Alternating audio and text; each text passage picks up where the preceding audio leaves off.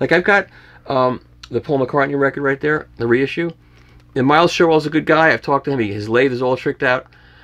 I'm sorry to tell you, if you play his reissue, it's good. If you play the original British one, it's like he's right there.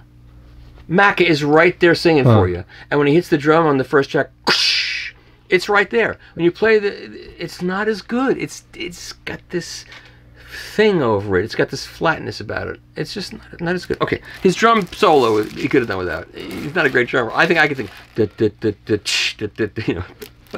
He's Macca. He can do whatever he wants. You know this one? This is the craziest record. Did I talk about this one time before? You did. Okay, so forget it. The wank is playing. He's run out of things to say, so he's doing the same things over again. He's just an old man in a bad room. I love that. When I read that, this guy, you know what I loved about it? He was so angry. Just my name showing up there made him so angry. So this is a Pink Moon and Nick Drake. Pink. And this is not an original. You know, the originals of these go for a huge amount. This is a later, it's a later label. But, you know, Nick Drake never sold many records. It's only later that younger generations of depressed young people who were suicidal really caught on to this. So this is it's a really early pressing of it because it's his first lacquer. It's the second mother, and they forgot to put a stamper number on this one, on this side. And this side is first lacquer and first mother. And the stamper number is, oh no, no stamper number. By this time they stopped doing that. Second, it's the second mother, and there's no stamper number. But it's essentially just about as good as, and it sounds, when I feel like slitting my wrist, which I've never done, but I feel like it, I'll put this record on because it resonates with my feelings of melancholy, ennui. What's your favorite Nick Drake song for that sort of mood? Pink Moon. Pink Moon is like. Moon. Like Riverman, that's the really depressing one. Yeah, it's another one. I don't even know what the word ennui means, and this record represents it. I took out two ERCs, a stereo and a mono. And what's really stupid about this is that the only way to know which is from the card that comes with it. But they kept the same jacket and the same label. Quiet Kenny, right? Yeah, Quiet. I love it. But unless you had the card set, no, this strip says which is stereo, which is mono. It's really good. I admit to being extremely lucky to get these records. I never asked for them. When I first heard about them, I sent him an email and I said, Pete, I don't expect to get these for free, but if you could give me some kind of industry discount, I'll buy them. And he sends them all to me. And then by the time I get them, they're sold out. So what's the point of reviewing them? Because it just sticks it in people's faces. You know, they can't get it. Not everybody thinks they're better. Some people like the ones that Chad did, that Kevin Gray cut from a solid state system. You know, it's like the difference between a tube amp and a solid state amp. These are a little fuller, richer. You know, the cymbals have more like shh, but the bottom end doesn't have this. And if you play the ones that Kevin cut, well done, much less expensive, they've got more snap to them. And different people prefer different ones depending upon your system and what you like to listen to. This is one of my favorite Blue Notes, Larry Young. And did I show this one? No. This is, if you get a hold of a copy of this, it's great. And I was really lucky because Larry Young's grandson came down here to hear this record on my system. He'd never heard a really good stereo, and he came down and I played this record for him, and it was like it was great. I could tell it moved him. No, this is just the Blue Note. Maybe it is Music Matters. I don't know. They don't identify these things. You have to just kind of know it. But it's a double 45, so it's really good sound. T-Rex. Classic record, and this just got reissued again. There was a really crappy reissue from Rhino about 10 years ago or so. It's just crappy. I don't know what they cut it from. This is on Fly Records, Dumbarton House, Oxford Street, London. I don't know whether this is the original or it was a reissue, but this one was cut by George Peckham. Porky Prime cut. So it's a Porky Prime cut. It's the best one. It just rocks like crazy. So on this side it says, he'll either sign it Pecco Duck, a Porky Prime cut, or just Porky. This one just says Porky on this side, and this side says Pecco Duck. This record, this version. And interesting, this record was recorded in LA, parts of it in LA, parts of it at Advision in the UK. And so I don't know whether and Tony Visconti produced it. It was recorded at Wally Heider's, Trident, and Advision. So, and the engineers were Rick Baconen, who you may know the name, Malcolm Cecil, everybody knows the name, Roy Thomas Baker, who went on to do Queen, and Martin Rushent. All engineers worked on it. And this record just got... This is the one to have. I've heard every other. I have the original American. Not so good. Elton John's. This was his second album, I think, but the one that made him famous. So this is an original Dick James music pressing, and I've got multiple Dick James music pressings, but there's something weird going on with these. This is the only one that's incredible, and this one has a stamped mastering thing on it, which is the same. You can sort of know who did this. It's the same one that Island used at the beginning. The early Islands were cut at the same place. I think some of the early Pies were cut at this place. But Your Song, or Take Me to the Pilot, has bass on it that is so intense that for the American original on Uni, they just cut the bass off at 80 hertz. And the record is dead in the world. And people say, I prefer the American original. No, you don't. It's got no bass. None. It's cut off. I'll play this record for you, and this room's going to light up. So, this is the original. I lost it for 2 months. It was stuck in here in the wrong place. But I found it. But you do have this organized in some fashion, obviously. My records are organized by race. So, no, okay.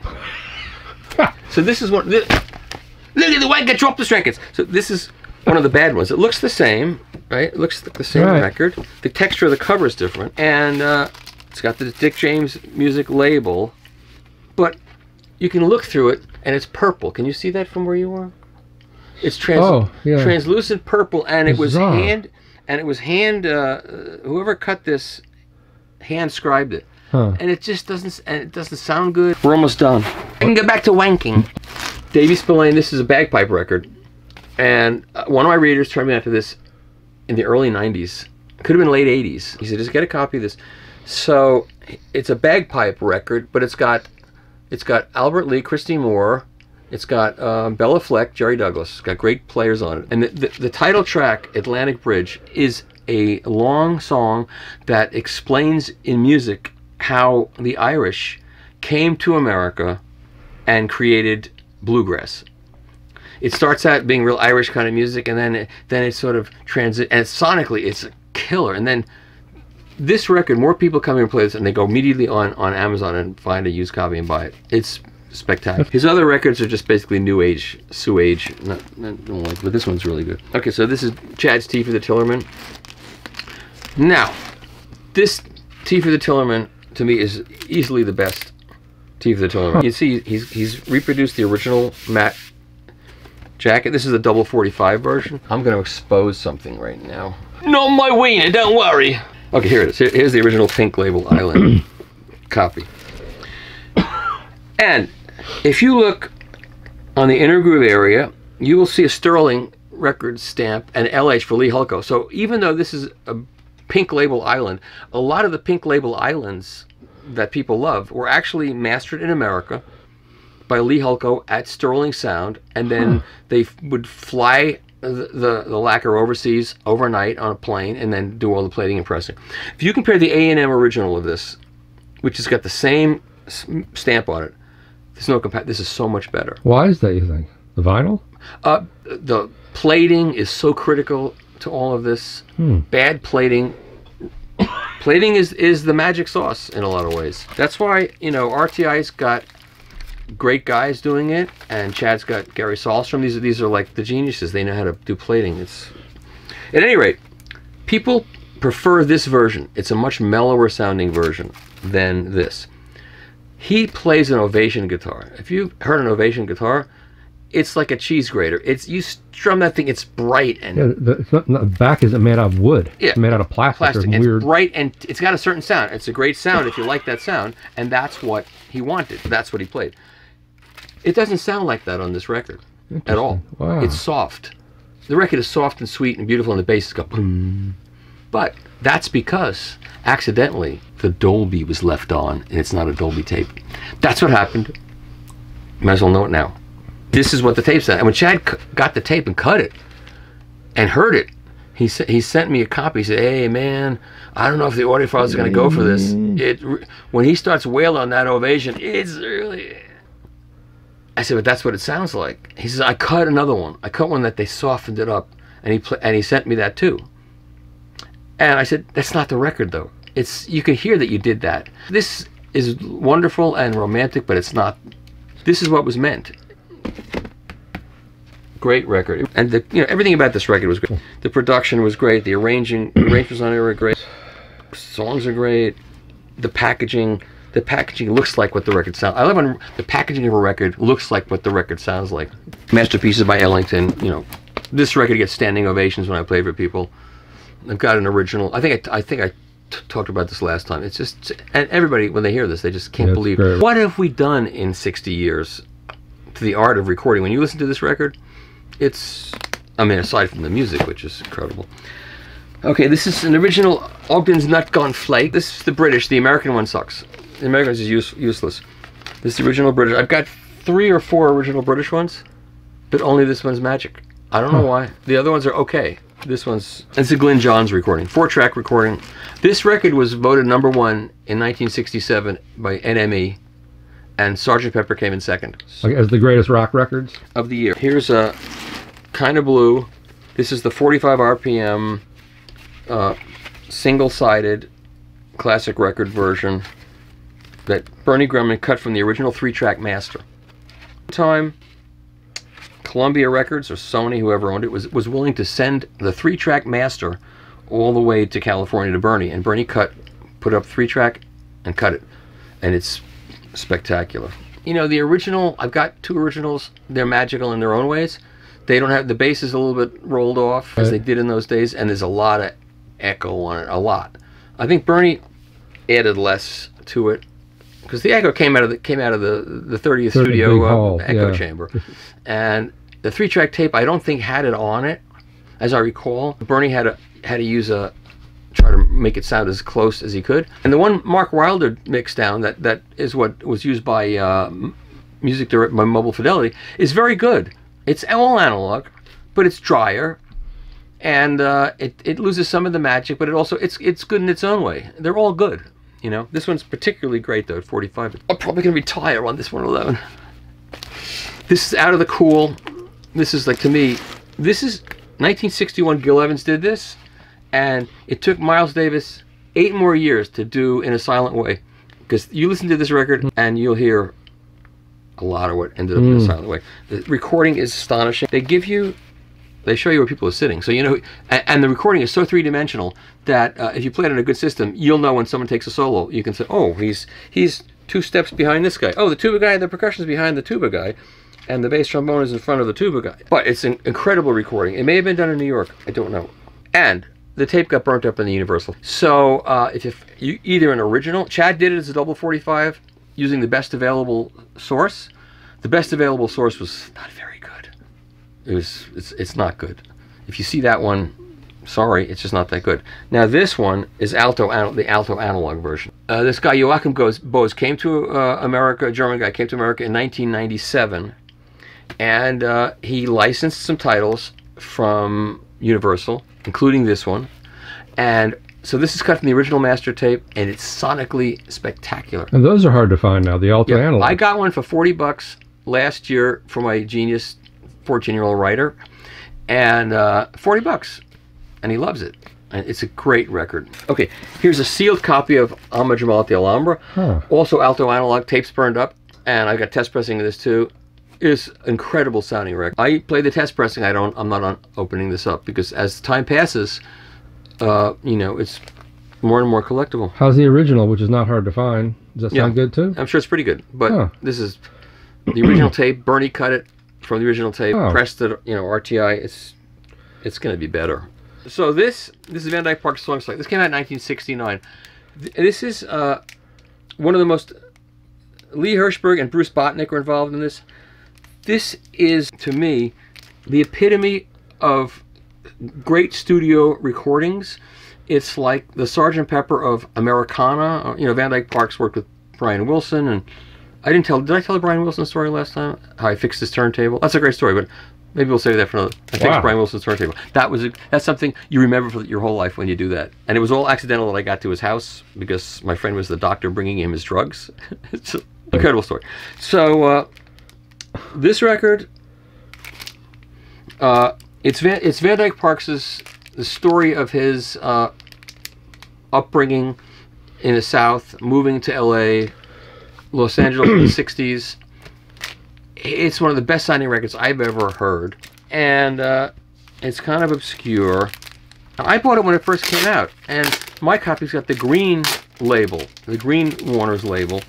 And then I went to a guy's house. I forgot that guy's name, but he was an executive at Columbia Records, lived in Connecticut, and he was selling his records off. So like I got a sealed original First Birds album from him, promo copy. It was like $30, paid it. He didn't know what this record was, so it was $10. And I took it out of the sleeve, and it was the gold label. This to me is like, now why are some of those gold? Well, that was the original Warner Brothers label. Oh. If you got like all the Peter, Paul, and Mary albums when they first came out, it was gold label. This record, there's a guy who wrote for Rolling Stone named Jimmy Fink. Jimmy Fink reviewed this record, and he said, "This is the worst rock and roll record ever made." Yeah, Jimmy, because it's not a rock and roll record, okay? It's like, I have this Beethoven, 6th Symphony, it's the worst rock and roll record you ever... I was like, this is an amazing record. If you can get a clean copy of this, I wish ERC would do a reissue of this. I wish somebody would do a reissue of it. It's not for everybody, but the more you play it, the more you understand what he's doing sonically. It's incredible. I love all his lyrics. He did all of Surf Stuff, right? Yeah. Isn't that all him? And the lyrics are like that on this record. They're funny.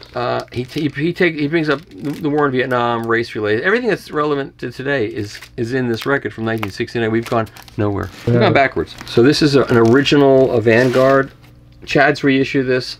These Vanguards, classical stereo lobe. I think Mark Abort engineered a lot of these. And I think Mark Abort also engineered, I believe he engineered Joan Baez's first record. He engineered... he could have done the Weaver's Return to Carnegie Hall too. He was great. I think he's still alive. He's a great engineer. I interviewed him. You can find it on Analog Planet, this interview with Mark Abort. And these were spectacular recordings, if you can find them. This is American classical music. And so Leopold Stokowski conducted the Symphony of the Air. I think they pulled it out of the air. They pulled the Symphony Orchestra out of the air and gave it a name. I don't know. But these are fantastic recordings and simply mic'd. Everything that audiophiles love, and this may have been processed by RCA. Let me see. You know, they use it for the soundtrack to meat commercials. Yeah, this was processed by RCA. So, in other words, they cut it and they gave the lacquer, they gave the tape to RCA. RCA cut the lacquer because it's got all the RCA stamps on it, and it was pressed in New Jersey at Rockaway. The Rockaway pressing plant. I love the forensics about all of this. You can see where things are from. I keep thinking I'm going to go to Rockaway, New Jersey, and find some old guy. You know, he says, "He like records. I worked for RCA back in the day. Here's a whole basement full of..." This is the Video All Stars played TV jazz themes on Somerset Records. Somerset Records was the label that did 101 Strings. Remember 101 Strings? Of course. Elevator music. So I saw this record at a garage sale or something, and I look and I see it says Somerset Records 101 Strings. Oh my God, who wants this? It's got TV theme songs, all right? So then I look a little bit more carefully at it. Audio mix Bill Putnam. Bill Putnam, one of the legendary engineers, he built the great studios in Los Angeles. I think Frank Sinatra brought Bill Putnam from Chicago, because he had big studios in Chicago, to build either radio record, one of the big studios in, I think it was Radio Recorders in Los Angeles. And when stereo happened, he started this label, or he did the Video All Stars, and Somerset Records released it. And who plays on this? Shelly Manne, Gus Pavona, Paul Horn, Red Mitchell, Dick Nash, Frank Rossellino. They're all over this record. So I said, you know what, for $1, I'll take it. It's insane. Huh. The sound of this record is insane. And now it's collectible. You know, it's incredible. Okay, so yeah, this is an original. This ERC did this also and did a great job with it. This is an original Elgar cello concerto, Jacqueline Dupre and Sir John Barbaroli, and this is an original EMI. It's very costly these days to get this record. It's just the first movement is what they always play in documentaries about the bombing of Britain. It's always, and then during the war, the German V-2 bombers leveled Britain, and they show the footage. They play the opening of this piece, which is like a great piece of music. You play this, and then you play some of the other depressing music that I talked about from the Absolute Sound. Had this. He loved British classical music, and this is kind of a corny music, but the sound on this record is absolutely spectacular, and it goes for a lot of money. So I got this copy of this record. I was in the UK. It's the same time I got that copy of the British White Album. I was in Islington, and there was a rough trade there, like a small rough trade. And so you go into a rock and roll store, and the classical music section is always going to be really small, but they don't know what they have. So I walk in, there's like 10 records. This is one of the records. It was £1 for this record. Go see what this record goes for. When people want to hear how the speakers soundstage, I play this record, and it's like, I played this for Dowell Wilson from Wilson Audio. I brought this out, I set up his turntable, and I played this record for him. He just couldn't believe it, because it shows off what these speakers do really well spatially. And my original British Abbey Road. This is my original British pressing. And I bought this in 1969. I got to Boston to go to law school, and the BU Law School was down on Kenmore Square, So the first day was lunchtime. I walked down to the corner, and there was a record store right on the corner. It was Music City, New England Music City. And there was a point of purchase rack there, like a cardboard rack with a bunch of records. I couldn't see what the record was because it was on an angle like that. And British records in those days were sealed in a very loose-fitting plastic wrap, because they knew better than to put shrink wrap, because shrink wrap can warp records. So it was loose-fitting. I said, oh, it's a British pressing. I got to go see what it is. And I walk up there. It was Abbey Road, which wasn't going to come out in America for weeks. So I bought the copy. And this is it. Played this record endlessly. And I did the Kermis method on this.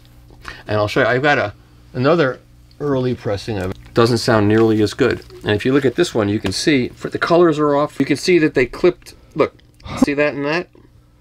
They took a picture of I don't know why they did that. It was early pressing. And for some reason,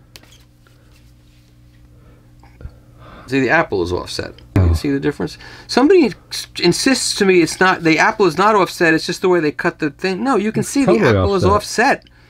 Why do people argue over that? They argued with me. Oh, the apple's not really offset, so when they cut the back jacket. Which is the original, top or the bottom? That's the original. That's really bizarre. Look at the difference in the color. You can see it's a picture of a picture. It almost looks like how reissues today look when they can't get an original jacket. The contrast got and the sound isn't as good. The sound's good, but this one is the one, and it still sounds. I digitize this and bring it to shows, and people who've never heard a good Abbey Road, because they only know the American one, I played it in that same von Schweikert. People sit through all of side 2, and at the end, people were crying, and people were literally crying. I swear to God. I believe it. Yeah. And they don't cry from CDs. I'm sorry. So those are the records I brought for you to listen to, and I enjoy doing this because I'm very lonely. I sit down here all alone. I see my neighbors, and they don't care about any of this stuff. They really none of them. Well, actually, my neighbor's son now is into it. I got him a turntable, and I have two neighbors on the other side of the street, young kids that are into this now. And I'm like the Pied Piper. Pied Piper. You can cut that. Okay, did I say that? I think I said it. It's okay now.